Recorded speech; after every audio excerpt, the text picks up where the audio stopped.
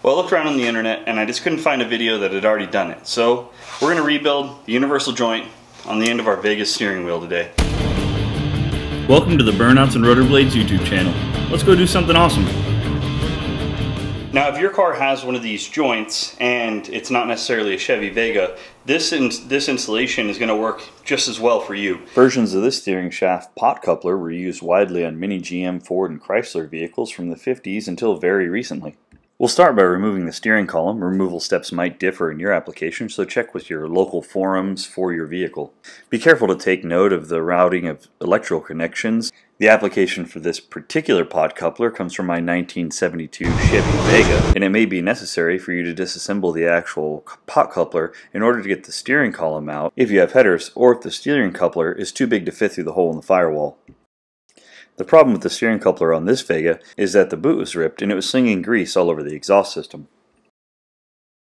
I will mention for my H-Browdy brothers that your steering column is totally normal if it looks like this if you have non-power steering. Nothing is supporting the steering shaft other than this white plastic bushing. Disassembly is started by pushing this circlip out through the bottom of it. I like to use a pair of duckbill pliers, and then you can just pull the whole thing out. Once the circlip is out, the rubber boot comes out the backside, and then you can lift the housing up over the course of the top. Be careful because it is spring loaded and the little pieces and parts do like to fly everywhere. One benefit of filming for YouTube is that I have a record about how all the pieces came off, which I definitely had to reference.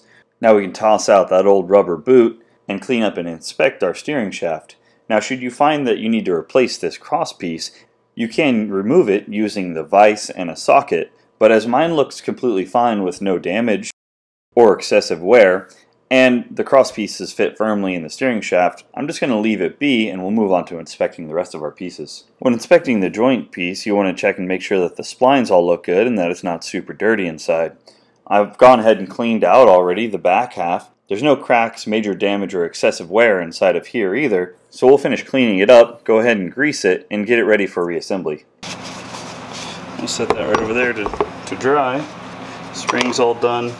For parts, I'm using this Crown Automotive steering shaft boot kit, part number 8132676K, for my application. This one is actually specified for Jeep CJ5 and 6 from the 1980s, but it fits a Vega perfectly, as you can see whenever the old parts and new parts are laid side by side. Exact part numbers for your application may also be different, so once again resort to your forums for your specific vehicle. I'm using a high-temp, high-quality bearing grease in order to reassemble all these things, well, mostly because it's cheap and it's what I had on hand. We want to make sure that we lube up all the moving parts, and we'll just go ahead and put a little bit in this main shell here.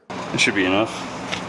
We'll put the spring back in the main housing and move on to reassembling the boot. The boot should fit tightly over the cross shaft so that it gets a good seal around the main shaft in order to keep all the grease from leaking out. I used a scribe to pry the bottom hole open just a little bit extra so that I could slide it down all the way. Be careful not to rip the boot or else we've done all this for nothing. Before we install all the other parts, we'll go ahead and lube up the tip of our shaft. Yep, I said it.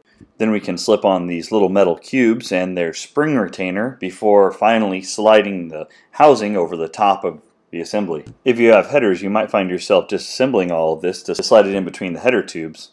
But it is still good to make a dry run so that you know everything fits together. I got tired of fighting it, so I put a bungee cord to hold it down and a zip tie to hold the bungee cord from going away. And now, maybe, I can get this one to go in. Whew, that was not fun. Now, we just want to make sure that this is actually up in that groove. And then we want to make sure that the other side's in the groove. And it's in the groove nicely. Other things that I've bought for this project are these PEX clamps. I bought an assortment of them, clamp the bottom of the boot to the shaft, and then also the pliers that are supposed to clamp the PEXs. Yes, sir. Feed it around here like a key ring. Just smash this guy down right there, and it's locked in. Cool.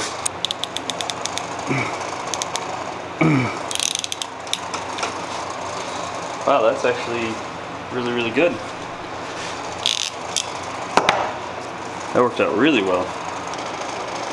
That's like perfect. It just doesn't get a whole lot better than that.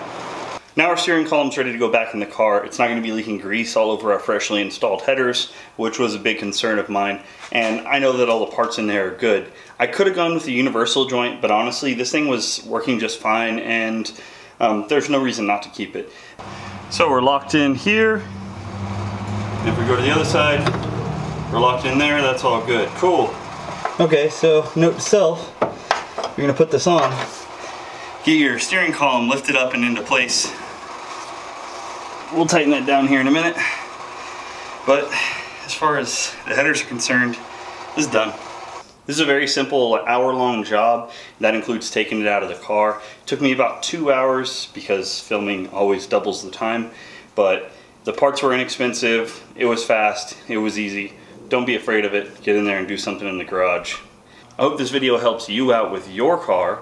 If you wouldn't mind, go ahead and click that subscribe button and the like button wherever they're at. As always, thanks for watching, and we'll see you next time.